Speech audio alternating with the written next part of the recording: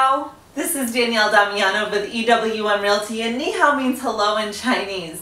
I just got back from a very exciting trip over in China, spent some time in Shanghai and Beijing, and it was such a great experience, an amazing country. And one of the things I brought back from it is we just had daylight savings time here in the US, and I thought it was very interesting that not only do the Chinese in such a huge country not utilize daylight savings time, but they are all on the exact same time zone, which I thought was very interesting. And I think the Chinese have it right.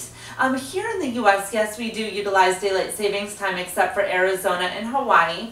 But we're on so many different time zones between Eastern Standard Time, Pacific, Mountain, and Central.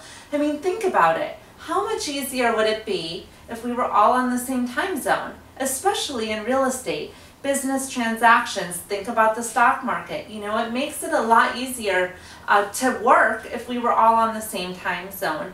In real estate, we're dealing with mortgage companies a lot of times that are nationwide.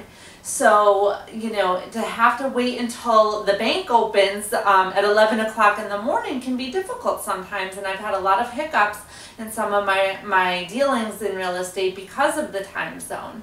And all of this talk about change, what was also very interesting is the week that I got back, I opened up the Miami Today, and this article was in the paper, and it says, Miami sees early formation of Chinese home buyers.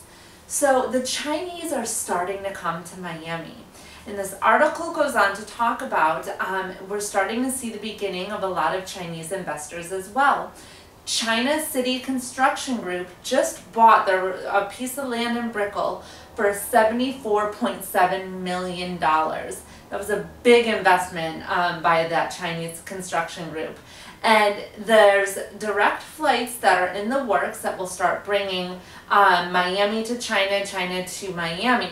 Right now, all of the direct flights are out of LA and New York. So that's why we see a lot of Chinese populations in those states. Last year, the 2014 profile report for international home buyers, 6% of our home buyers were Chinese.